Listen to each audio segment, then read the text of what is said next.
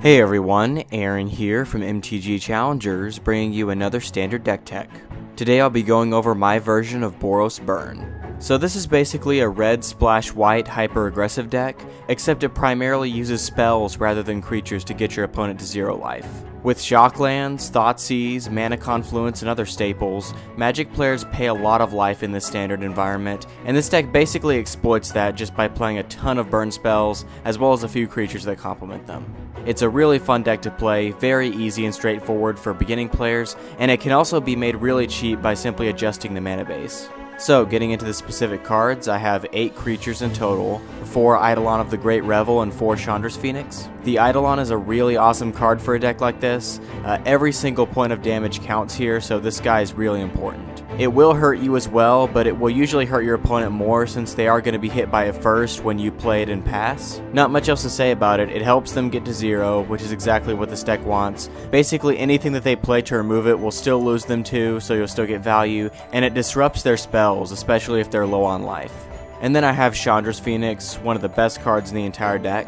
It's a haste creature with evasion, which is amazing, gets in there for 2 on the turn it comes into play, which is awesome for this deck, and the ability makes it amazingly resilient. Basically, this entire deck is built around the premise of dealing damage to your opponent with red spells, so you'll be able to keep recurring it over and over again, keep getting it back into your hand and recasting it, dealing more damage. Great against stuff like Supreme Verdict in particular, and probably the coolest thing about it is that if you have multiples in the grave, you still only have to play one spell and it triggers for all of them, so you get all of them back in your hand, and then just recast them and bash in. One of the pillar cards of the deck. And those 8 are all the creatures I have. The rest of the deck is just burn spells. 4 shock is just nice for a turn 1 play. 2 damage does kill a decent bit of stuff. All the turn 1 plays like Elvish Mystics, and also Mutavault, which is a big one. It's also great against Thoughtseize. They cast it to look at your hand. You can shock them in response, and they'll be down 4, maybe even 6 life if they paid life for a Shockland on turn 1, which is basically the best case scenario for you. Lightning Strike is a great burn spell. It's kind of mandatory to have a playset of a 2 mana deal 3 spell, and that's exactly what this does. 3 damage kills a lot, but again, you'll usually just be dealing it to the face. Next up, I have a playset of Magma Jet. Again, it's another burn spell. It's 2 mana for 2 damage, which isn't all that great, but scrying 2 can be amazing. You'll deal them some damage and get rid of lands or whatever it was on top of your library so you can draw into another burn spell and replace it. It's an amazing card for tempo. Skullcrack is imperative as a 4 of. Life gain is basically this deck's arch enemy, so this helps to shut it down and deal a decent 3 damage on top of that. It can only deal it to players, unfortunately, but again, that's usually what we're doing anyway.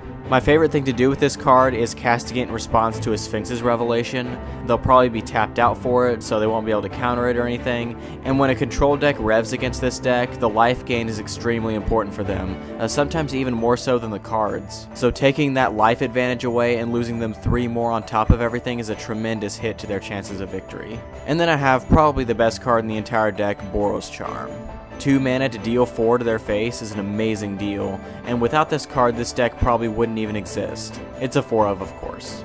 I never ever use the double strike ability here since it's always better to just deal the 4 damage for this deck. And the indestructible mode in game 2 is decent when you have stuff like Chain to the Rocks, but we almost always just deal the 4 damage. And it's a great feeling to wipe out 20% of their starting life total with 1 spell. Just an amazing card, and definitely the #1 reason to run white here. 3 Searing Blood is really good when the circumstances are right. You can kill their little mana dork or aggressive creature and deal them 3, which is amazing tempo. But like I said, it is circumstantial. You need to kill the creature for the other half to work, so that's why it's only a 3 of.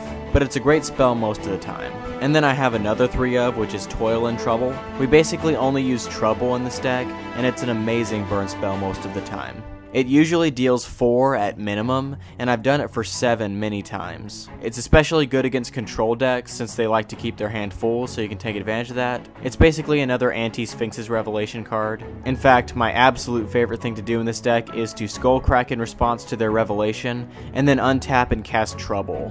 That's such an amazing interaction, and they just lose after that usually. Also, what's interesting about this particular deck is the fact that we're running Mana Confluence, so if it would be beneficial to us, we can actually cast Toil as well, which is an option that previous burn decks didn't have. We can cast it on ourselves if we need cards, or we can fuse it in the late game to make them lose 2 life, get 2 more cards in their hand, and then just blow them out with all the damage. Only a 3 of, since it's usually just terrible if you can't play it early on, especially up against an aggressive deck late game. It's basically the worst card in your deck since their hand will be long gone. And then I have the final spell in the deck, Warleader's Helix. Really great as a 3 of. Late game, if you aren't drawing those Boros Charms and you need a 4 damage spell to close the game out, and it does gain you life back as well, which can be really great if you have an Eidolon out or something. It can also deal the damage to creatures, unlike Boros Charm, so it'll take out a Loxodon Smiter or a Courser of Crufix no problem. So that's it for the spells, let's move on to the mana base. 4 Mana Confluence is really good here. We want as few tap lands as possible since this is an aggressive deck, and it's also good since it gives us the flexibility of being able to cast Toil when it benefits us. Then I have 4 Sacred Foundry, which should be self-explanatory, and I also have 2 Temple of Triumph, just to make sure that we always get 1 white source for that Boros Charm. I also have a playset of Mutavault. Really amazing card for this deck. It provides mana to cast burn spells in the early game and can bash in for the final points of damage in the late game, which makes it well worth it. And then I just have 9 basic mountains for a total of 23 lands. So that's it for the main board, let's take a look at the sideboard. First off, I have 2 Magma Spray. Really great card in a variety of matchups. Great against green-white decks, playing Voice of Resurgence, any decks playing Mutavault of course, and it's also awesome in the mirror since it will permanently remove their phoenixes. 3 Chain to the Rocks is a great card for the side for just some miscellaneous removal. If you're having issues with creatures that aren't protected from white, this card can take care of it for you at a very cheap 1 mana.